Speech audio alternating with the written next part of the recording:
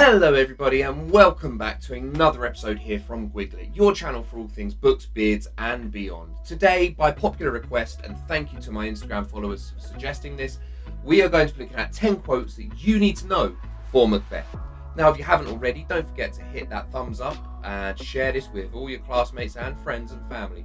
Hit that bell icon for more books, beards and beyond, and if you haven't already, why not follow GuigLit across Twitter, Instagram and TikTok for more. So, what we're going to do with today's video, don't forget, take notes. It's important to take notes as we go with this. I've hand-picked these 10 quotes. Test yourself as well. Make sure that what you're doing here is going back through this, which then lends to my final point. Repeat, repeat, repeat.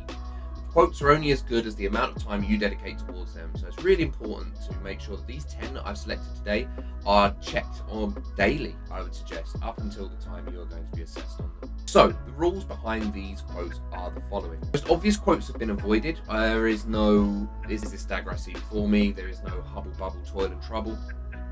Now on top of this, quotes range from beginning to end of the play, the first quote being at the start, with the last one being towards the end. There are a mix of characters and themes as well within this, and usually the quotes are 6 to 8 words long. Now don't forget, if you happen to use these quotes in a test conditions or an examination, then these quotes will still be absolutely useful. Don't worry about getting them word for word right. And where I've used acts and scenes, and I've only used them to help you get an understanding of where they are in the play. You wouldn't really in any test conditions need to know those necessarily, so just be wary of that. Our first quote of the day. There to meet with Macbeth, said by the witches in Act 1. To meet with. Now notice I put that in red. That's to demonstrate a little keyword or phrase you may wish to pick out. So to meet with Macbeth is really important here. This demonstrates that the witches are there to control and manipulate Macbeth, that he is their puppet on a string. They're the ones controlling him, despite how often he feels he controls and orders them. Really important quote to start with. Second quote. Brave Macbeth, well he deserves that name, as said by the captain in Act 1, Scene 2. Now notice the adjective here, brave. This shows Macbeth's honour and glory. He starts as a hero in the play and we have to remember that. And it's an important quote for you to remember as well. Well he deserves that name demonstrates just how highly Macbeth begins the play and in what high regard he starts. A tragedy, as this full title of the play, The Tragedy of Macbeth, suggests, has to have a downfall. And our tragic figure here in Macbeth very much has that, as seen by the quite glowing words of the captain at the start. Now, moving on to quote 3, the instruments of darkness tell us truths. This is said by Banquo in Act 1, Scene 3, and here what Banquo is doing is providing a foil or a counterpoint to Macbeth. Whereas Macbeth is much more optimistic about the witches' prophecies, it's Banquo who instead is actually much more cynical. Banquo is the one wary and cautioning Macbeth, using the metaphor the instruments of darkness in reference to the witches themselves. On to quote 4 now. I fear he, Macbeth, is too full of the milk of human kindness. This is said by Lady Macbeth in her first appearance of Act 1, Scene 5. Notice here the phrase, the milk of human kindness. She's using a metaphor here to demonstrate how Macbeth is almost too weak, or Macbeth is too moral and kind and caring to commit the deeds he needs to do to become the King of Scotland. Now, you'll also notice in here how I've used the closed brackets. You use that when a word is not in a quote, but you need to apply it to a quote. So it's a really important point there to apply it to. So here it makes more sense than it would do without the word. Halfway now, on to quote 5. I had our men stuck in my throat. Now this is said by Macbeth, Act 2, Scene 2, just after he's murdered Duncan. Notice he cannot confirm the Christian blessing of our men. In doing so, he's demonstrating how he feels he's sacrificed his soul, or his soul has slipped away in the murder of Duncan. By saying that, it demonstrates to the audience how Macbeth feels he has lost himself spiritually, and that is the cost he's paying for murdering Duncan, that he can't confirm that kind of Christian prayer and blessing. So in doing so, losing his soul in the process. A really sort of subtle quote, but really devastatingly effective one to use right. Quote 6 now. A little water clears us of this deed. Now this quote is a nice counterpoint to the quote you just read there, and it's said by Lady Macbeth in Act 2, Scene 2. What she's saying here is, by contrast to Macbeth's fears and worries, how a little water, notice I put that in red as a key phrase within the quote, you can dig or explore, as the teacher may say. a little water, like a tiny blessing, makes all the difference. Clears us of this deed. She won't call it a murder. She uses euphemistic language. This deed, like it's an act, just a generic task that needs to be completed in doing so. It's a really important quote there to show how at this point in the play, Lady Macbeth is very much not too bothered, where in contrast to Macbeth, who very much is. Quote 7. There is none but he, Banquo, whose being I do fear, said by Macbeth at Act 3, Scene 1. Now, at this point in the play, Macbeth is very much worried and afraid of Banquo.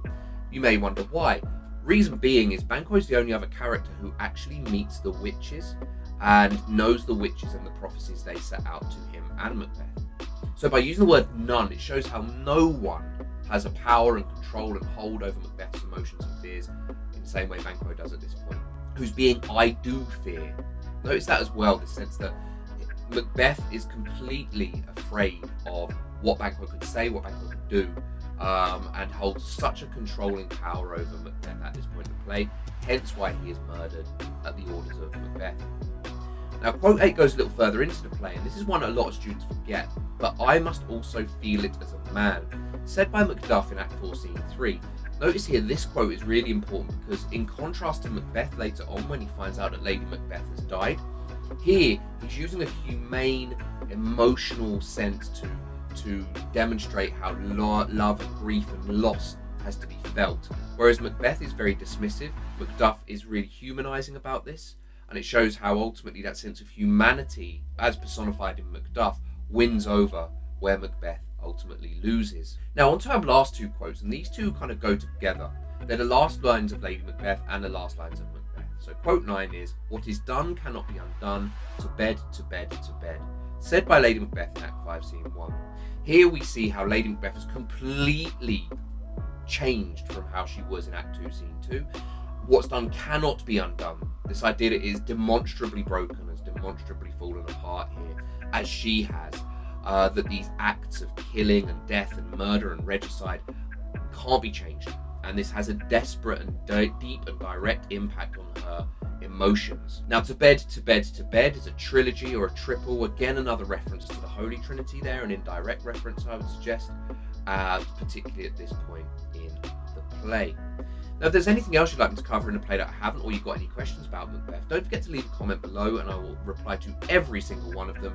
Just pop them in the comments below. Now, last of all, our final quote, the final words from Macbeth: "Lay on Macduff, and damned be him that first cries hold enough," said by Macbeth in Act 5, Scene 8. Now, whereas Lady Macbeth has completely fallen apart, Macbeth goes back to what he knows best, and that's fighting, and that's violence, and that's fighting to the bitter end. He realises at this point in the play that the prophecies the witches have told him are completely false. He also realises at this point in the play that he has nothing left but his warrior instincts. So we have this kind of cursed or kind of broken honour, I would suggest, in the character of Macbeth at this point. So when he says lay on, he's still challenging Macduff, knowing he's doomed. Damned be him that first cries hold enough. His final words are words of combat, that he is going to go out fighting, despite how doomed he actually is. So thank you as always for tuning in, it's muchly appreciated. Don't forget to like, share and subscribe to GuigLit across all our different platforms. Just search GuigLit to find us on TikTok, Instagram and Twitter. And until next time, all the very best, take care and bye bye.